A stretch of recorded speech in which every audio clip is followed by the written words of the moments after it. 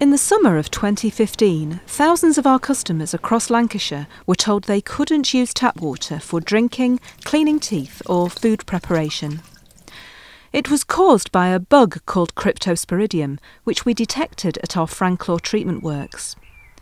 It was a month before water supplies were back to normal, prompting questions from you, the media and politicians.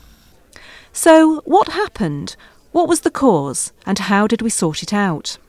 To put this into context, in all my years of experience at United Utilities, this was the biggest single issue we've addressed. With the size of population affected and the size of response and engineering challenge that we were required to deliver, and in such a short time frame. As soon as we knew there was a problem, we took immediate action. That included extensive monitoring and sampling of water from points across Lancashire to track the movement of the bug so we could work out how to get rid of it.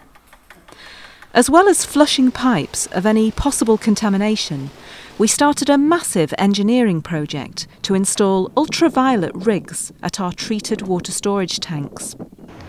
We chose the technology because it kills crypto dead on contact.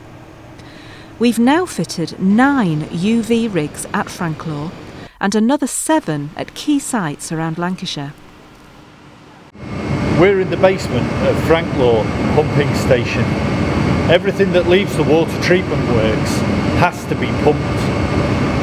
And what we've got here is one of the new UV units that we've installed on the outlet. We've got lovely clean drinking water in a tank behind the wall behind me. That water's drawn through here in the pipe when the pump starts, and it's pulled through this UV unit. And if there's any crypto, it doesn't get past this point alive. Our response hasn't stopped there. We now know that the cause was contaminated rainwater finding its way into our treated water storage system at Barnacre. So, all of our 364 treated water storage tanks across the northwest have been checked and found to be free of cryptosporidium. And we've put in place a more rigorous structural inspection process for these tanks. We've installed automatic shutdown at all our water treatment works so that we can stop any water which isn't of the highest quality from even entering the water network in the first place.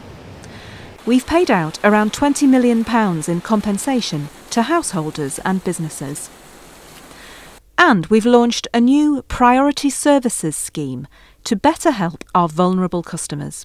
I've been in the industry 23 years, and public health is always the first thing I think about in any decision that I make. So we absolutely wanted to make sure we protect public health. The concentrations of cryptosporidium we found at Franklaw were absolutely minute, but it was the right thing to do, the sensible thing to do to issue a precautionary boil water advice. Very difficult, really hard decision, but it was absolutely the right thing to do.